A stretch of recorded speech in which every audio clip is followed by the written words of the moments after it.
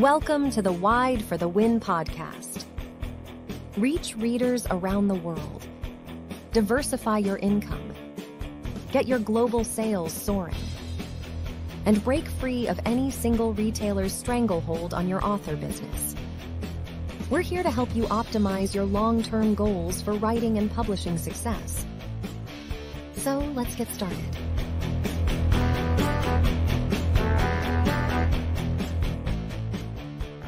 Hello, everybody. Welcome to this version of Widestream.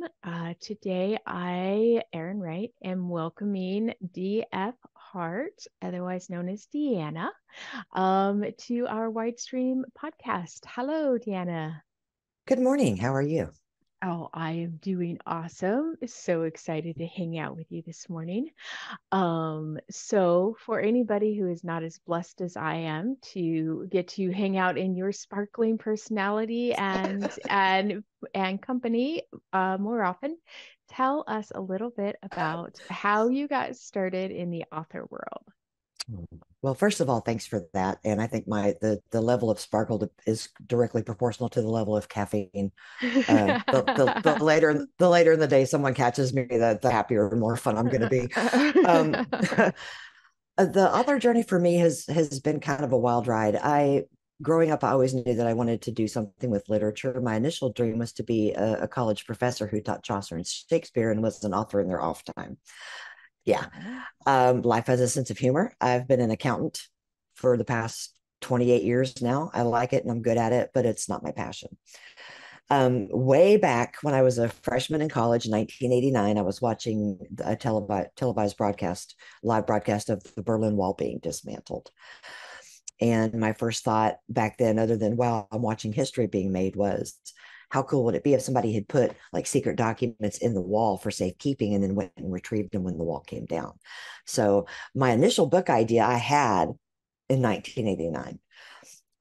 I actually didn't do anything about it until 2010. So I carried that book idea around in my head for quite a few years before I got up the courage to write it. And it was I'm almost 40. I better get this out of my head and onto the page, and for me, if for no other reason. So that was kind of the beginning. I did not know that's where that came from. That's really fascinating. I wish I was not as aware of world events in 1989, and so I was younger then, and so I did not get to watch that come down. So that's really cool that you got to watch it in real time and see history being made. Usually when there's something that I'm like, I will remember this forever, it's not good, like 9/11 or January 6th, this was good history being made. So that's really a fun genesis for that story. So you wrote it in 2010, and then what? I started writing it in 2009. I spent a year researching what Berlin and Germany looked like as the war was happening, and then in post-World War II, even down to like this street, which is now called this name, used to be called this name, because I'm a stickler for detail. And so I wanted, if I at that point I really hadn't even decided I was going to publish it, but I'm detail oriented enough that I wanted it to ring true, that my character is walking down such and such street and makes a right turn on such and such street. If anything, I probably went a little bit overboard with my research. But I gathered all that together, and then it took me about 10 months to write. And at that point, and this is where the confessional part comes in, and it's super important for anybody brand new to publishing who's watching this. I did not realize that self-publishing was an option back then. Mm-hmm. It didn't have as many branches on that particular tree as it does today. There weren't as many avenues to self-publish as there are today, but it did still exist. I did not know that. Right. What year are we talking about at this point? 2010, 2011. Okay. Yeah. So still at that. Okay. So you started looking at it like as soon as you started writing. That's impressive. Most people take like 5 years to write their first book. So that's why I was asking. Okay. All right. So 2010, 2011, you didn't know. I didn't know what I didn't know. How often do we get to say that in our author career? But so I went on the web, I went on the internet and literally typed in publishing a book. Now, this is a huge warning for those in the audience. If you are approached by a company, or if you find a company and they ask you to put up any money, that is not a publisher. That is a vanity press. And you need to run as hard and fast and far as you can the opposite direction. At the time, circa 2020, 2011, I didn't realize that. And so my book initially landed with Vanity Press. And it sat dormant and didn't do a whole lot from 2010 to 2018-ish. And back then I was ignorant. I didn't realize it was a Vanity Press. So I was happy because I was a published author, whatever. About 2018, I was like, I left a couple of loose threads at the end of that first book. And when I started on this journey, all I wanted to do was get that story I'd carried around for 20 years out of my head and onto the page and be done with it. Well, 8 years later, the creative bug bit me again. And I was like, maybe I need to tell people the after story, right? And so I started work on the second book. And at the time, the first book was called Wall of Secrets. Or actually, I'm sorry, the very first title for that book was And the Wall Came Down. How clunky and ponderous is that, right? Oh, I didn't know that. Okay. Yeah, all right. Yeah. As a matter of fact, I still have paperback books on my shelf that's over here behind me with the original title, the original cover. It did not look like a mystery thriller or crime thriller. It looked like a nonfiction history book. Okay. Yeah, and the wall came down, and I'm sure. And the wall came down. Yeah. Yes, I'm sure that was not confusing at all to anyone looking for a mystery crime thriller. Yes. People watching this video can go back and rewind it later and hashtag clueless about the whole, Yeah. So in 2018, I started writing the sequel. I was also really active in Goodreads back then. And I happened to cross an author whose name is A.W. Exley. She was the first truly indie author that I met. Mm-hmm. And with much love and affection, and with a couple of very well-timed slaps upside the back of my head. Excuse me. She helped me realize that I had tied myself to a vanity press. And she helped me realize that I could do this by myself if I chose to. Mm-hmm. I will forever be grateful, and I'll say it as loudly as publicly as possible. I will always be grateful to A.W. Exley for, as she calls it, scooping the starfish out of the small puddle on the beach and flinging her into the ocean. So when I decided to get my rights back from the Vanity Press, I did that. It took about 6 months. It was a pain in the ass, but I got it. And at that point in my world, I still had not discovered the Wide for the Wind group. So I landed in a couple of other Facebook author groups that were very KU centric. And since I didn't realize that there was another way to go at that point, besides KU, that's what I did. And I learned very quickly that the KU hamster wheel was not, and I are not compatible at all. I write very slowly. I had pretty much zero budget to speak of to set aside for books and for covers and editing and things like that. So, I don't think my stuff even lasted a full 90 days in KU. And keep in mind, I still had the old crappy cover with the old crappy title. All I did was just assign in a new ISBN, and I bought a bundle of ISBNs. I think I bought like 6 to start with, that little tiny bundle. And so I gave it, so I burned one of my ISBN's number on this crappy book with this, not a crappy book. The writing was fairly solid, but the title was horrible. The cover was horrible, right? And so about 2019-ish, somewhere in there, or maybe early 2020 is when I found the Wide for the Wind author group. So I joined there. Yes. And soaked up as much knowledge as I could. And that's when I realized, okay, the titles aren't cutting it. The covers aren't cutting it. So I did my first rebranding, getting the titles figured out. I went with new covers, but because I was in my designer's way, they still weren't where they needed to be. Right. Mm-hmm. And so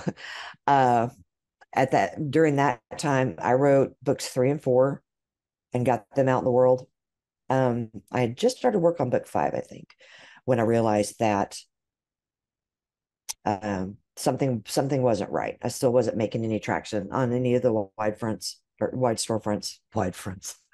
We ought to coin that. It's a wide front. Yeah. So I booked a consult with Craig at Hidden Gems. And at that point, I'd also had some romance stories pop up in my head. I know, multi-genre, what? That's where my brain went. I had a supplemental character in Vital Secrets that I felt sorry for because I put her through the ringer. And I'm like, well, I'm just going to write her very own happily ever after. Keep in mind, I'd studied nothing about romance at that point. I didn't know tropes. I didn't know that subgenres. And I was like, nope, Maddie deserves an HEA. That's all there is to it. I'm doing it. Whatever. I love anyway. how authory that is. Like, oh, this character that I made up in my head who does not exist and needs to have an HEA.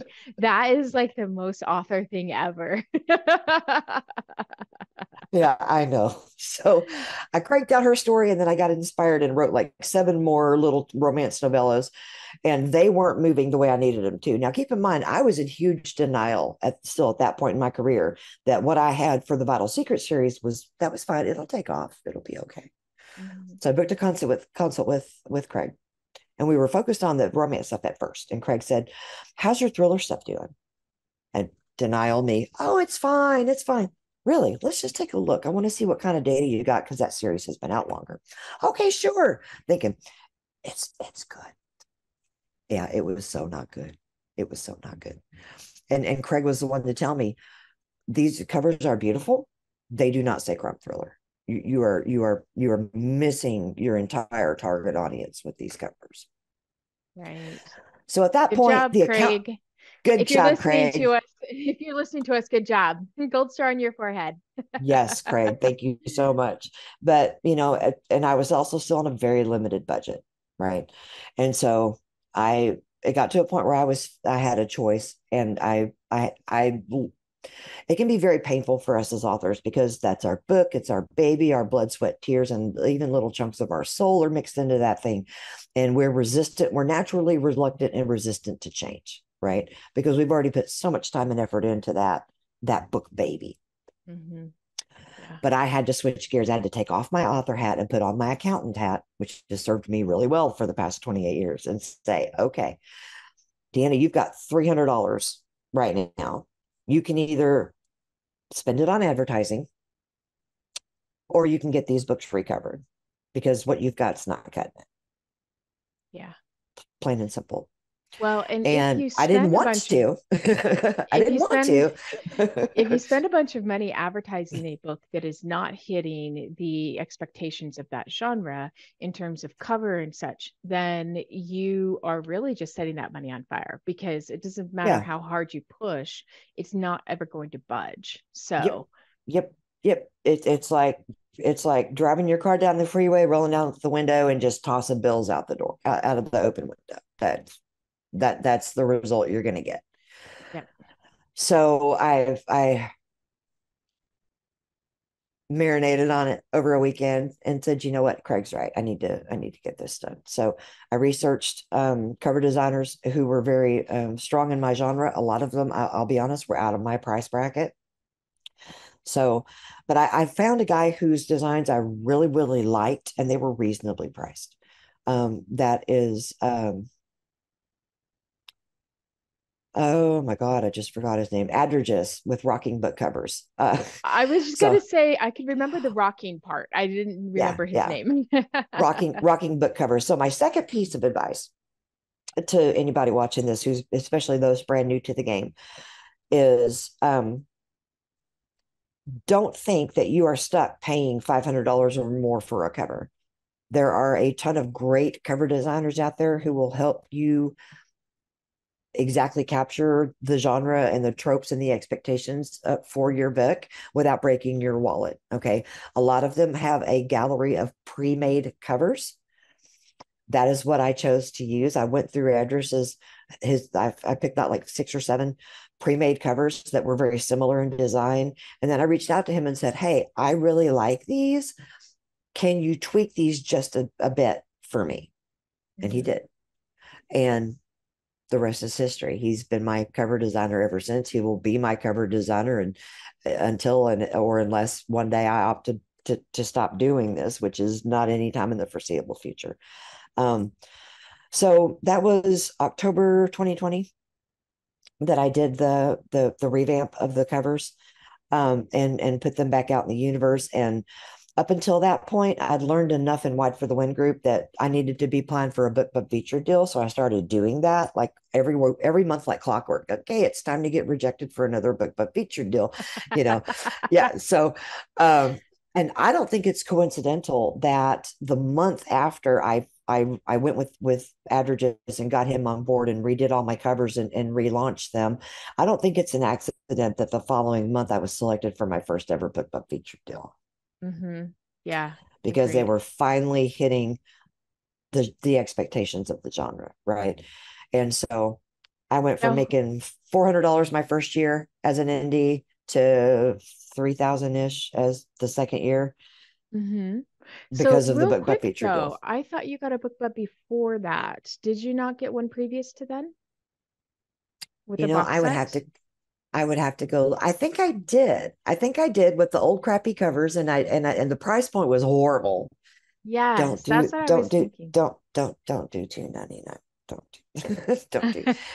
Don't do $1.99 or $2.99. That's, I mean, your mileage may vary, but for my personal experience, to looking back, to be honest, I'm amazed I got the damn thing. I really am. It was international only. It was on 2 books that had really crappy covers.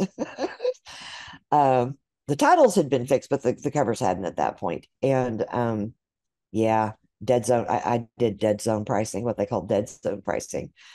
Yeah, you always want to try to do 99 cents or free on a book club feature deal. So yeah, unless your name is like Nora Roberts or James Patterson, exactly. In which case, hey, welcome. Thanks for listening to our little podcast. Super cool to have you here.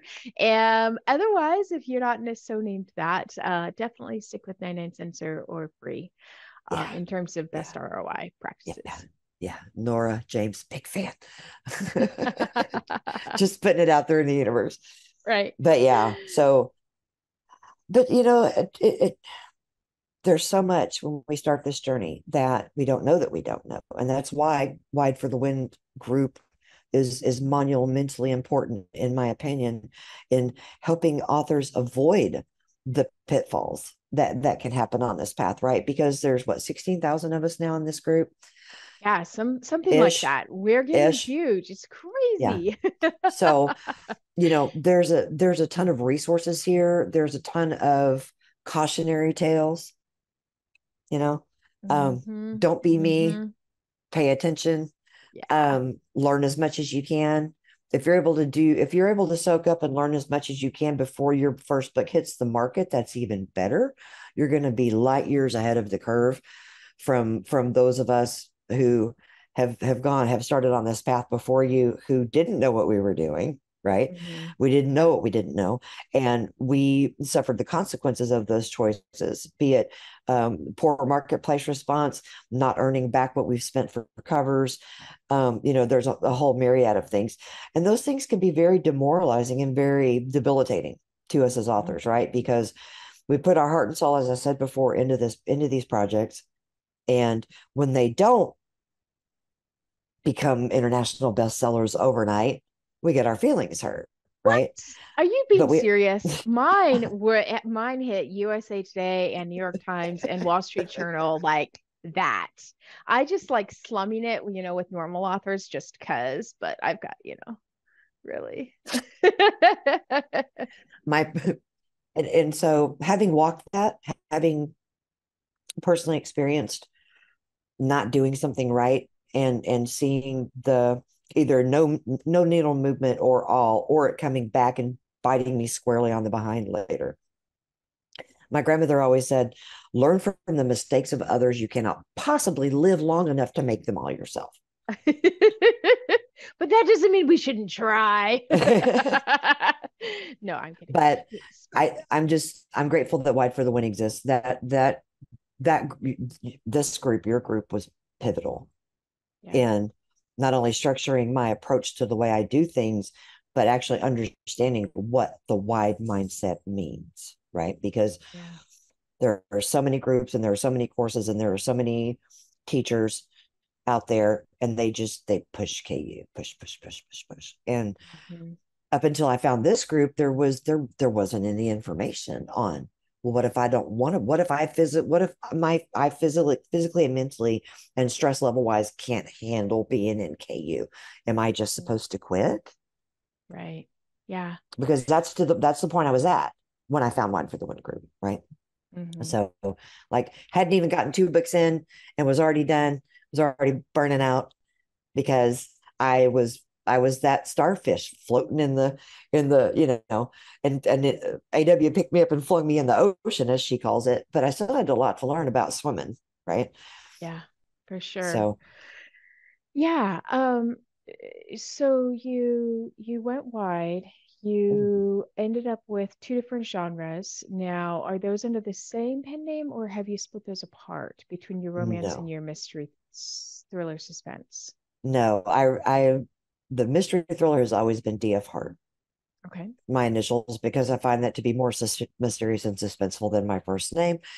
And then when I wrote those romance novellas, by that point, I at least had been around and learned enough to know that mixing those 2 genres was probably not a good idea, right? Because it would affect also bots and other things. So that set of stories, I just went with my middle name, Faith Hart. Okay. For those. All right. Yeah. And are you still actively writing under your Faith Hart, or have you turned over just to DF Hart? At this time, I've got 7 titles out, plus the box set of all of them with a bonus story in it under Faith Hart. I've got 1 romantic suspense, because then my weird little brain, a couple of years down the road from there, said, I really need a way to tie these 2 worlds together. Romantic suspense. That'll be an excellent bridge. And so I've got 1 book out there so far that's DF Hart writing as Faith Hart. Thank you, Nora Roberts / JD Robb, for the inspiration there. I told you I was a fan of hers. Yeah, absolutely. And I planned at least 2 more books in that set, but it hasn't happened yet because Vital Secrets took off. Finally. Yay. Took off. I got the book feature deal, and then a 1.5-ish years after that, I managed to land a Nook Free Friday, which broke stuff wide open. Barnes and Noble is consistently my number 2 store, and it's within a couple $100 of Amazon at this point, and has been since that Free Friday thing happened. I mean, Barnes and Noble, I finally gained traction on Barnes and Noble with that. So romance is on the back burner for now. I had every intention of stopping. Keep in mind, I never planned on writing more than a book, right? I've got 7 out now. And I mean, just on thriller side, I've got 7 out now, and I've got 8 over here on the romance side.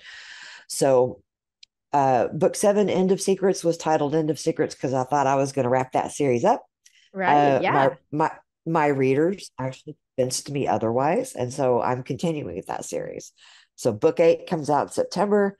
I've got, I've got a big whiteboard on my wall that's my cheat sheet because I can't remember half the time what I'm doing. I actually have 3 more books. 8, 9, 10, 11. I need to have 4 more books, because I heard from a little birdie, Erin Wright, once upon a time, that it's better to write them in clumps of 4, and that way you've got some awesome flexibility and possibilities with 4 book box sets. So yeah, I'm writing book 8 now, so I've got 3 more actually named and plot set ideas for. Probably ought to disclose, I'm not a full plotter. I'm a discovery writer. So I'm like, and it helps, I guess, that my books are all the same central cast of characters. So it's not, I don't have one main character. I have a lead character, but I've got a whole cast of characters. There's like 6 or 7 of them that work as a team to catch serial killers. And so I've got some flexibility there, but I've also got a common thread that runs through that makes it really easy a lot easier on me as a discovery writer to do this, right? So I have basic ideas for each book, but I don't go in with any preconceived notions. It plays in my head like a movie, and I just capture the movie on the page. That Sometimes is it takes a while. right. Sometimes you're like, hello, hello, are you awake? Movie, are you going to play now? Yeah. Yes, totally So, understand that. So have you been doing the perma-free first in series as a promotion tool? Do you use Facebook ads? Like, how are you marketing these books? um, when I first started, I was trying to do Amazon ads and Facebook ads, and all I was doing was throwing money away. I could never get them dialed in enough to make it worth my while. And also as I went further down this path and the number of books and stuff started to grow, I figured out I didn't have, not only did I not have the inclination to try to figure them out, I didn't have the time, because it takes I mean, going back and remembering the way I struggled with them, I was, I don't need to spend that time trying to dial in an ad. I need to be writing, right? I've got enough distractions as it is. I've still got my full-time job. I'm not doing this full-time for a living yet. Right. So I still work 40 hours a week, you know. And so yeah, I adopted the perma-free strategy in mid 2020-ish, somewhere in there. Put the first book in series free for both pen names. By the time I got to where I was writing romance, I was already aware of that strategy. So the minute I got 3 books written and started writing the 4th novella, I put the first one up as a perma-free. So I've had the perma-free strategy in place since mid 2020. Recently, on the thriller side, I did retire. I did put book 1 back to paid, and I have a mini box set, books 1 and 2, that I've moved to free, to kind of try to rotate that through to keep the perma-free strategy fresh and going. I don't do cost per click ads anymore. Haven't for at least 2.5 years at least. I do paid newsletters, not as often as I should. I know the rule of thumb is every 6 months, but I've also had a gentleman reach out to me last year.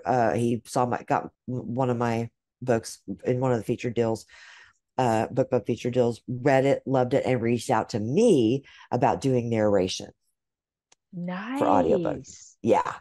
And I adore him. His voice is fabulous. I've had so much fun reviewing the files and stuff as he's getting them done, but it gives me goosebumps to listen. He's so passionate about the work. He's as passionate about my books as I am, which is really freaking cool. And it shows in the way he performs. So this year I have opted to not do the paid newsletters as much, so I can focus on getting audiobooks paid for. Right. But last year, audiobooks, that is a big chunk of change. That is not cheap.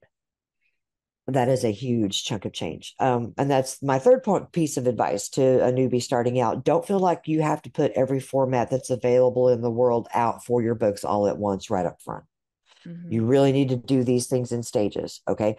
Ebook is going to be the most cost-effective place to start. It's the easiest to upload everywhere. It's the easiest to do marketing for. Okay. Yep. Especially if you're on a super tight budget marketing wise, and that's where you really want to do the paid newsletters, because it's, a $75 hit for a month, and it's a fixed cost, and you know what it is, and you can plan and prepare for it, versus a cost per click ad, which can get away from you very, very quickly, cost you a lot of money, and get little to no return for if you don't have your ad structured correctly. All right. Yeah. So my third tip is, don't think you have to do all the things all at once. And step 4 is, be very careful with cost per click ads, because you've got to really keep a really tight rein on them, or you're going to blow through not only your ad budget, but money you might have had to set aside for covers and for editing and for formatting and for all these other things that are part and parcel of putting out a good quality product. Right.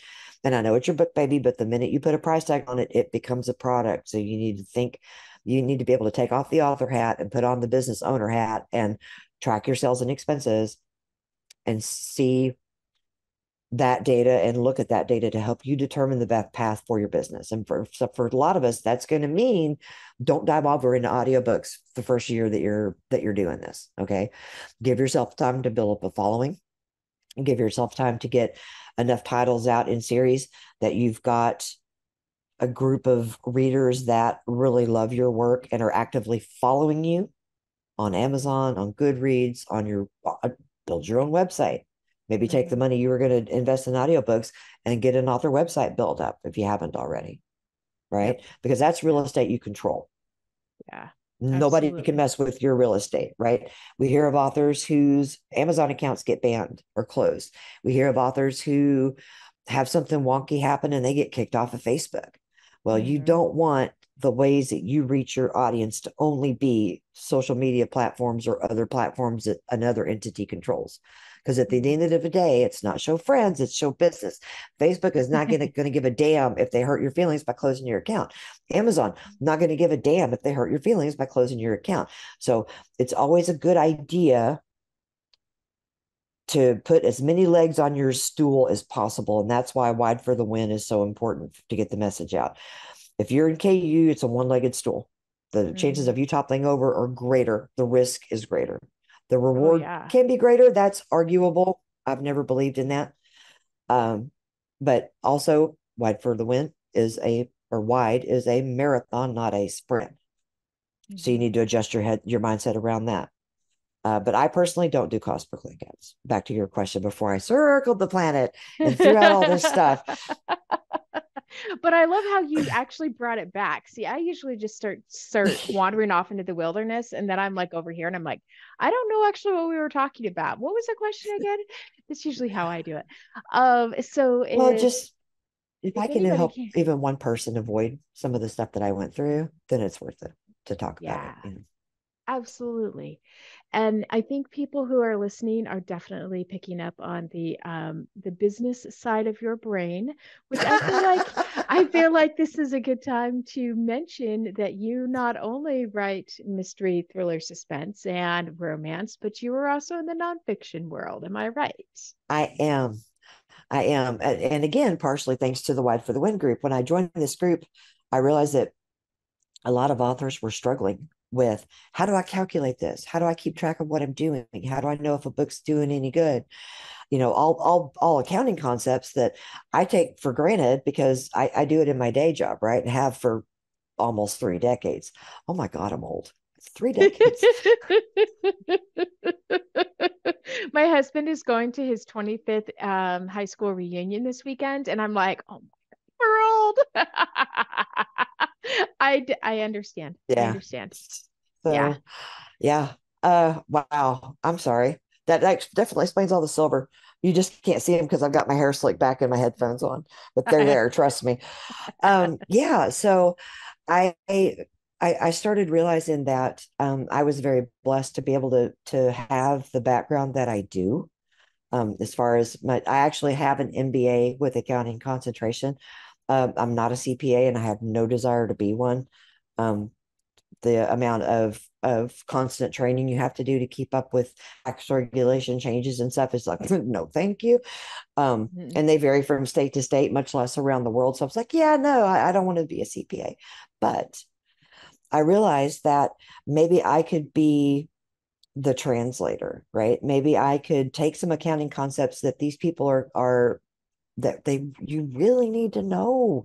You need to know if your ad is putting you need to know if the sales garnered from that ad are worth the cost of that ad, right? Because you don't want to be throwing money away. Money is finite, as is our time, and everything costs something, time or money, right? And so I thought, I'm going to try my best to translate into plain English all the accounting terms that authors need to know.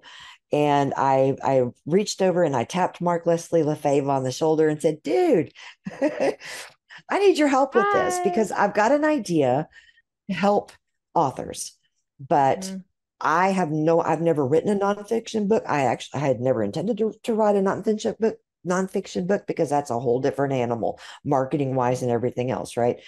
And so I reached out to Mark and I said, I've got this idea. I think it's a good idea. I think it could really help people, but I need you. I need your help with this. And so he graciously agreed. And together we wrote Accounting for Authors. And that came out in March 2022. So a year and a half ago-ish. Man, time's flying. Right. It's so funny when you said accounting for authors, my mind automatically supplied the blank accounting for love, because that's the name of my first book, is Accounting for Love. And so I'm like, no, it's not accounting for authors, it's accounting for love. Yeah. Oh, hold on. We're not talking about my catalog here. What? So accounting for authors. This is available in KU, is that right? So yeah. No, everywhere. I'm hilarious. You're adorable when you're sarcastic. No, it is definitely available wide. It's available in ebook and in paperback. We talked at one point about trying to do an audiobook for it. The problem with that is because I am talking numbers and formulas and walking people through how to do things. It's a very visual medium, right? Yeah. Because I do have there are screenshots in the book of like Excel examples that walk you specifically through how to calculate your break-even point and what is risk tolerance and risk capacity and why do I need to even think about those things as an author. But I go through and explain how those can help you make your business decisions. I mean, that book even has like, if you want to learn how to build your own financial statements, this book will show you how to, right? I tried to keep it at a very basic level because I think a lot of people just, they hear the word accounting and one of two things happen. Either they immediately think taxes is nothing but taxes, or they just glaze over because they don't want to deal with it. Right. And so, yeah. So are you trying to say this book is not just about taxes then? Is that what you're saying? I think the only thing we even mentioned about taxes in there is that you should talk to a certified professional in your area because this isn't it. This isn't it because it, like I said, I mean, the tax stuff varies so much, even within state to state in the United States. And of course, around the world they're completely different balls of wax. There's no person alive on the planet that's going to be able to tell you every single subtle and nuanced tax rule regulation for everywhere around the world. That person doesn't exist. And there are people who are CPAs that have been CPAs for years, and they could spend every day, all day for the rest of their natural existence researching tax stuff and never be completely up to date on everything everywhere around the world. It's a fool's errand. So I tell people up front, if you want me to help you track your sales and your expenses and look at your profit margin and look at your, hey, this series is doing, it has historically done better sales wise than this series, to help you make those kind of decisions, I'm happy to do that, but I will not talk tax with people. That's a slippery slope. Yeah, absolutely. Not that I don't want to. I can't in good conscience. I will not give tax advice. Nope. Back foul beast. So I think probably the top question that people asked when they first heard about accounting for authors was, so this isn't going to be applicable outside of the US, right? Because it's going to be people really do equate accounting equals taxes. Like in their brain, that is the equation. That's the accounting equation that they know. And I feel like it's important that people understand that taxes is just one small part of accounting and figuring out, is your business making money? Like, where should you be spending your advertising dollars? Does it make sense for you to create an audiobook at this point in your career, or have you not made enough money? And all those sorts of things.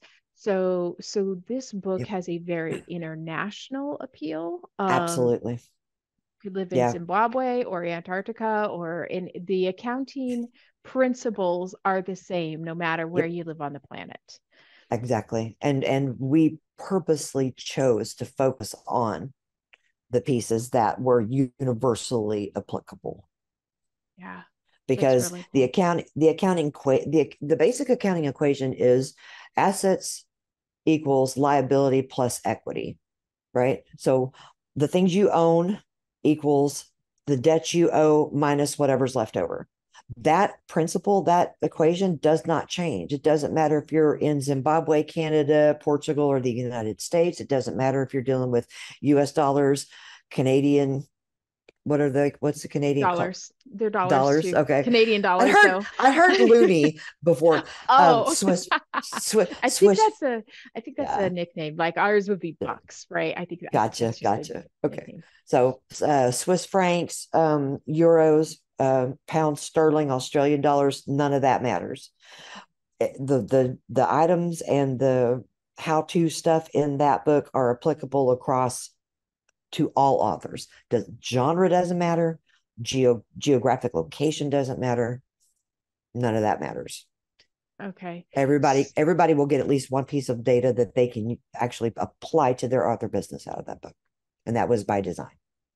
Okay. So let's say that for those of us in the room, definitely not named Erin Wright, who are not super math minded, and they read the book and they're like, okay, like this makes sense on a logical level, and I get what I'm wanting out of this, but I don't have the time or the inclination to do this myself. And I would really just rather hand this as a chunk to someone else and be like, here, do the thing, will you? I would love to have you do the thing. Is that even a possibility with you? Like, could I hand over Yes. my accounting stuff and be like, yay, and let me know if I'm making any money?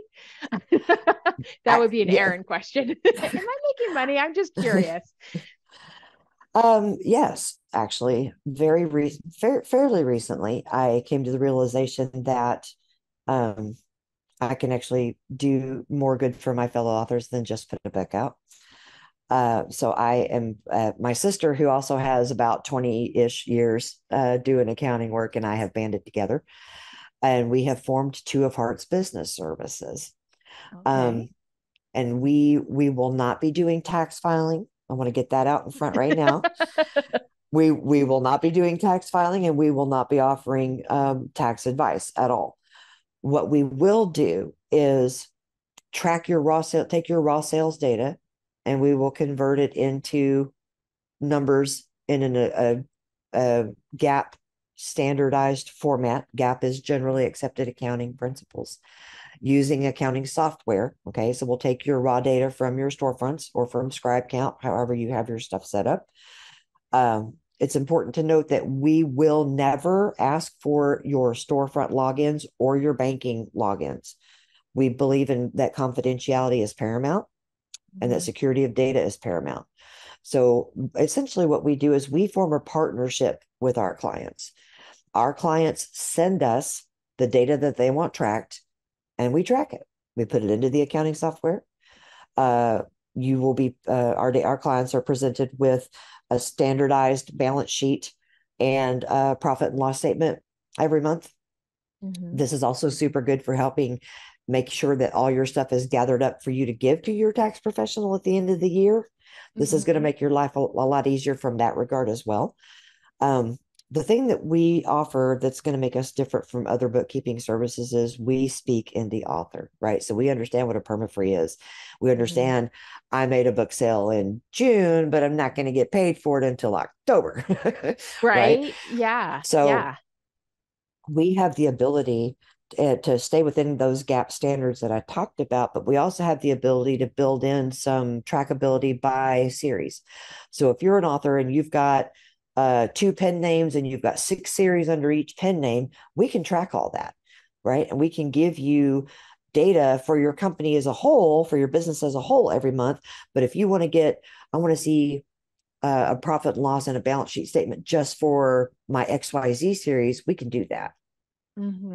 Yeah, And because I feel like sometimes, sorry, I didn't mean to interrupt. I just want to you're say, I good. feel like sometimes us authors will make decisions more based on gut. Like, it seems like that series has been showing up in my sales reporting more often, so I'm obviously making more money from it. Like that's just, that's the non-business people in the rooms version of figuring out money sometimes. So anyway, just moving right along. Yeah. I feel like having that kind of knowledge at your fingertips of like, actually, so turns out this over here is doing really well. And if I'm going to be spending money on, say, translations, it makes a lot of sense to do it with this series when my gut had been like, no, it's this one over here that's doing well. And so Right. it gives you're making decisions based on actual knowledge, not just your gut and what you think and what you ate for breakfast and a coin Right. toss. Well, and other things too. You can get pleasant surprises out of your data too. Like I forget which title it was, but it's like I had a couple months where I actually did better in paperback version and large print paperback edition than I did in ebooks for a month. And I was like, whoa, what drove that? So, Right? but if I hadn't analyzed the data, I never would have known that. Right. Yeah, So, absolutely. Absolutely. Okay, so one last question before I let you go. I have to know, what does your shirt say? oh, Been trying to read it. sorry. It says it's a vital secrets thing you wouldn't understand. And tell everybody what And then Vital it's got, Secrets is. that's my thriller series. And then I've got my twoofhearts.com. That's my author website on the back. Oh, that's awesome. I bought this one as a kind of like a beta test to see how well the font and stuff would look. I'm experimenting with different colors and stuff. One of my personal goals for maybe not this year because I've got the audiobook thing going on, but definitely 2024 is I do have an author website. I do have my books up there but I want to start adding merch, and then I want to really expand on the whole direct sales thing. Mm-hmm. I've got that gun is locked and loaded. It's not effective yet. And that's on me. I need to get some time set aside, budgeted, as it were. Uh, Right. everything costs something. I need to budget some time to get my author store to where it is fulfilling the potential that it has. It Mm-hmm. could be a lot more robust, and it could be a hell of a lot more successful. So Yeah. that's one of my personal bucket list things for 2024. So, okay, so if someone wanted to go to your website, twoofhearts.com, but I think that maybe somebody who isn't watching but is listening, we should probably spell out that URL because there's a couple of Do potential pitfalls in there. right. Well, if you're interested in looking at the author side of my world, that is twoofhearts.com. It's the number two, the word of, and then hearts, HARTS.com. And if you are interested in learning more about um, accounting related things applicable to your business, you are welcome to visit my other website, which is Two of Hearts Business Services, which is Two of Hearts, the number two, the word of, HARTS, and then ACCTG.com. It's an abbreviation for accounting. If you if you want to talk to us about taking the hassle out of your life as far as trying to track your finances and stuff, there's a client intake form you can fill out. If you just want some tips, tools, and templates, we've got that too. Yeah. I'm adding stuff more and more all the time to the website. That I'm putting up video tutorials, things like how to calculate your break-even point, how to apply risk tolerance and risk capacity thinking to your business, to your author business decision. There's podcasts and blog articles. I'll probably put a link to this podcast in there. Hello, future readers who found us through Hello, that link. exactly. There's a link to the Accounting for Authors book. And that, like as previously stated, that book's available wide. So yeah. If I can answer questions, I'm more than happy to. With the caveat that I'm again not gonna talk about anything tax related. Not that I don't want to. I do not have the depth of knowledge that somebody's going to need to be able to make a reasonable decision based on my recommendations when it comes to tax, and that's a liability for them and for me. Yeah. So I'd prefer to all stay friends. Right. I can help you with, hey, you might want to consider adjusting your ad spend because this series over here is doing a little bit better, or hey, you're really taking off with hardcovers, that's awesome, or hey, maybe don't do translations just yet. I mean, I myself am at a point in my career, I can look at the data easily and say, yeah, I don't need to try to touch translations for a while. Right. And it's Absolutely. important, especially when you're newer. It's important to know that you don't have to. That's the final thing I want to stress to people is you don't have to, oh my God, I've got to have a translation in German and French and Italian and a paperback and a hardcover and an audiobook. No, you don't. No, you don't. Start with ebook. Mm-hmm. Kiss. Yes. Keep it simple, silly. Start with ebook. Silly. That's a nicer version than that is the nicer version. I most always people heard know. Yes, Right. yes. All right. Well, thank you so much, DeAnna, for coming on today. You're fantastic. And thank you to everybody out there who's listening. And until next time, I hope you have a very wide and wonderful day. Bye.